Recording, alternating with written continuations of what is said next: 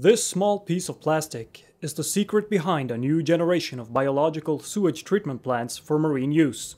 We are proud to introduce the Ecomotive sewage treatment plant made by Jets. Used for the first time in ships, but with a solid track record from onshore systems, these plastic cubes dramatically increase the available biosurface inside a sewage treatment plant.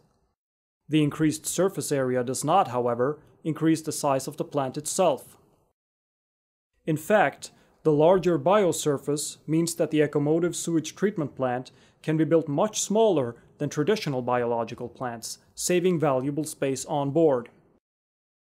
Accessibility is also improved over existing designs.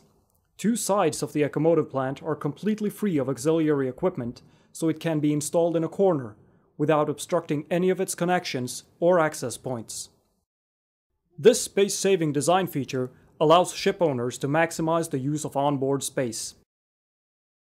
The need for access is in any case reduced to a bare minimum, thanks to the plastic cubes. Their continuous movement inside the Ecomotive sewage treatment plant means the plant is essentially self-cleaning. Installation flexibility is another strength of the Ecomotive sewage treatment plant. Its highly adaptable design caters to most requirements. It can be supplied with or without a skid. The vacuum generators can be installed in a separate location.